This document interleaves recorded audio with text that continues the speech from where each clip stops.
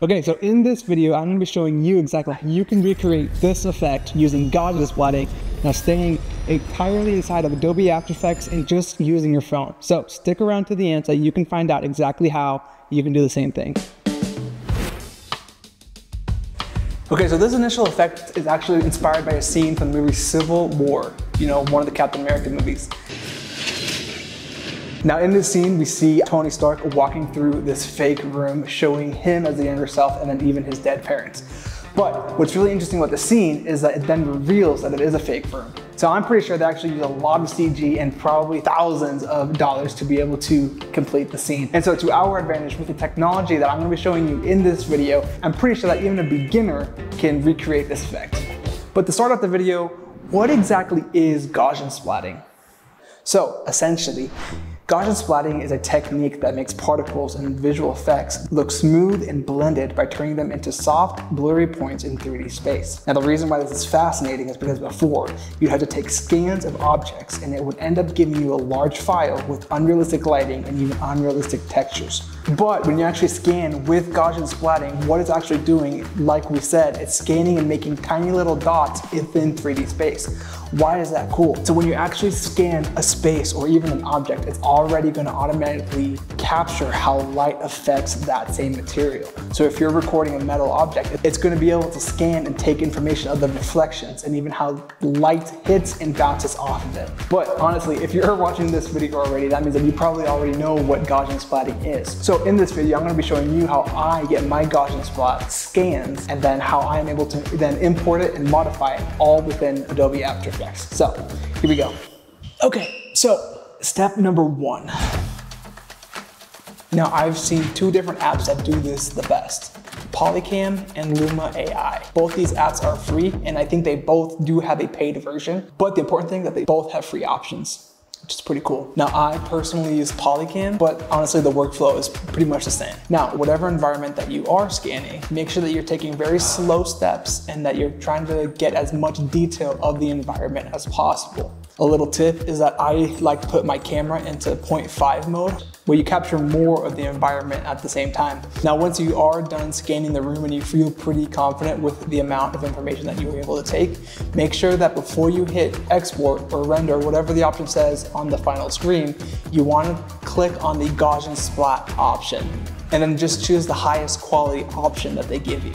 So once you followed all these steps, you can now go into your desktop or laptop and then sign into the account that you made the scan on. And you can usually download it straight off of their website, whether you're using Polycam or Luma. Now, with full transparency, you do have to have a paid plugin to be able to bring this into After Effects. But if I'm being honest, it is completely worth it, especially if you want the best results. Okay, now it's finally to bring in the actual scan into After Effects. The very first thing that we're going to be doing is something that I usually start off with either way, and that is rotoscoping. Now this is a pretty straightforward effect. I like to duplicate it and then pre-compose it so that it's in its own little folder. Once we do that, we're going to select the layer, go up here and click the roto brush button, and we're just going to go through and select our subject. Now it's really important that we go through and we're very detailed with what we want to cut out. Once I have that, I'm going to hit this button freeze. And what's that going to do is it's just going to automatically load the entire footage. But once you have your footage back, it should look something like this with the background completely removed. So the very next step that we have to do is 3D track the scene. So you click the button I just did, and just kind of like before, you just kind of wait for the computer to automatically work in the background. Once that's done, you're going to want to select the area. I usually like picking out the floor so that we can use that as a foundation later. Okay, so earlier we actually downloaded the Gaussian splat file off of Polycam's website directly. So I'm going to grab that file and I'm going to drop it right into After Effects. Now you'll notice that nothing happens. So I'm going to bring this to the bottom and not touch it. I have to create a new layer, a new solid layer. So I'm going to name this real quick Gaussian Splat, just so that we can keep it organized a little bit. Go to the effect and we're going to apply the effect from iRealix, Gaussian Splatting, pretty straightforward. Click model, go into this one, you want to select the Gaussian splat layer. Now, this is what's gonna pop up. It's pretty confusing and it looks like it didn't work, but in reality, the model is there. So what we have to do is create a null for the Gaussian splat so that we can adjust it and transform it. So we're going to go to the null layer that we created earlier when we made the camera, and we are going to copy the position so that we can then paste that to the null of the Gaussian splat. And that should give us a good basis. So as you can see, it just looks like a giant ball, but this is what it is. But it's currently really small. So what we have to do is scale this up. And as you can see, you can start kind of seeing the actual model itself. So I'm just gonna keep playing with the position and the rotation for a bit until I kind of find it where it's supposed to be. I think it's still pretty small, so I need to adjust the size. There we go. Start seeing the kitchen I scanned and just trying to get it to the right perspective and everything. Okay, I am then going to toggle on my roto layer so I can see myself on top of the Gaussian splat model. That way I can make any kind of like scale adjustments to make sure that I'm fitting correctly in the scene. So I think it's pretty close, but I'm definitely still off. So I'm just going to keep making adjustments, messing around with rotation, the scale, and the position until I get it just right. So now I'm going to show you how to actually do the disintegration effect, or the effect where it all starts to disappear. This plugin actually makes it super easy for you to be able to do that. So I'm going to show you that real quick. So you want to go into the layer where you have the effect applied. You're going to go down to this crop section. You have to toggle on this switch so that it's actually applied. Once you do that, I also like to toggle on the crop shape so that it shows you what exactly it is that you're cropping, just like this. Now I have this option selected and I'm going to deselect it so that it kind of inverts the effect. And I'm going to keyframe it to where the model begins to disintegrate and disappear. And you can just kind of play around the settings and customize it to your own liking. And then something else that definitely brings the entire effect together is sound effects. So I wanted to add some sort of Jarvis, voice over to the video. Welcome back, sir. I was thinking that today's office... So this actually brings us right into today's sponsor. Motion array. Okay, so if you are a creator, a photographer, a video editor, or just any kind of creator in this industry, I know for a fact that you've heard about them because you, just like me, know how awesome they are. They are the website that have infinite amount, okay, maybe not infinite, but I would say a lot of different templates, footage, sound effects, everything that you need. They got it for After Effects, Premiere Pro, DaVinci Resolve. I even think I saw a whole section for Final Cut Pro, if you're still using that. They have a wide range of different kind of music, sound effects, just like this one, or even, and what's cool is that they just released a brand new feature that by using AI, you can make your own custom voiceover for your videos. I know, it sounds pretty crazy, right? But if you don't believe me, I could honestly finish this entire episode without using my real voice.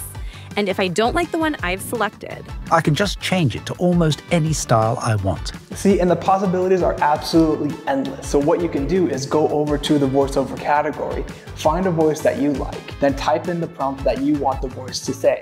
Now, if you didn't like the way they said it, just change the emotion. They have a bunch of different options of how you want the voice to actually say the line.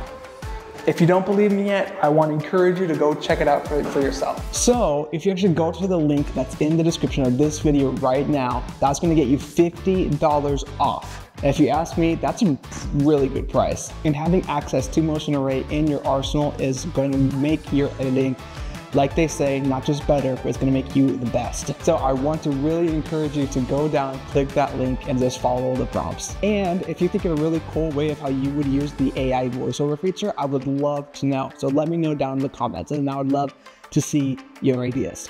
Anyways, here's a cheesy fire transition to go back into the tutorial.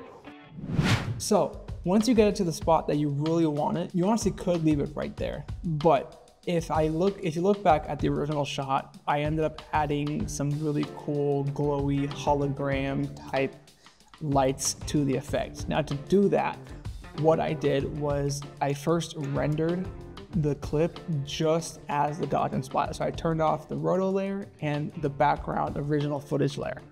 So in order to do the actual scanning effect, what I'm going to do is kind of cheat it a little bit. So you first want to do is duplicate the Gaussian splat layer, and you're going to apply the effect hue and saturation. This way we can bump up the brightness to it to make the layer completely white. And we're going to add a solid black layer right underneath that white Gaussian splat layer. So that it'll look something like this. And even just that, I think, looks pretty cool. But we are going to duplicate the Gaussian splat layer again, and we are going to apply the effect set matte, or what's it called? Simple choker. That's what it is. And then we're just going to make this layer black instead of white. Okay, so here's kind of where the cheat code kind of comes in. So productioncrate.com actually has a really cool effect for free that you can apply to make any layer look like a hologram. So you're just going to go to the website, productioncrate.com, go and find the scripts or plugin section, and you're going to find where it says hologram. And you're just going to download the script real quick. And again, it's completely free, so that's pretty awesome. Once you're back into After Effects, you want to select the layer you want to apply the hologram effect to. You're going to go to File, Scripts, and then Run Script File. I know it's kind of confusing at first, but it's super easy. You then want to click on the script file you just downloaded from Production Crate. And once you do that, there's this little pop-up that's going to come up just like this. And what's cool is that they have a bunch of different presets that you can use. I personally like the basic one. It's really straightforward, and I think it has one of the cooler looks. So you're gonna select the layer you want, click on this plus button, and it's automatically gonna add the hologram effect to it. Look how easy and cool that was, and it's super fast. Yeah, and what's pretty cool is that you can then customize the color, the amount of glow that you want to add to it. You just change it and just add your own kind of spice to it. Okay, so congratulations, you actually made it to the end of this tutorial. Now, I hope that you were able to learn something new, and if you didn't, I'm sorry, I'll try better next time. But if you did learn something and you do end up making your own version of this effect, please post it on Instagram and tag me. That is one of the best ways that I am able to see your work. And if you have any other ideas of how you would apply this same effect or even use motion array in your workflow, please leave it down in the comments. We would love to see your thoughts on the matter. So if you enjoyed this video, please maybe consider liking and subscribing, leaving a few comments. That is one of the best ways to support the channel. Anyways, I'm gonna stop talking now. Thank you for watching the video. Hope you enjoyed. Yeah, outros. I don't know how to make them.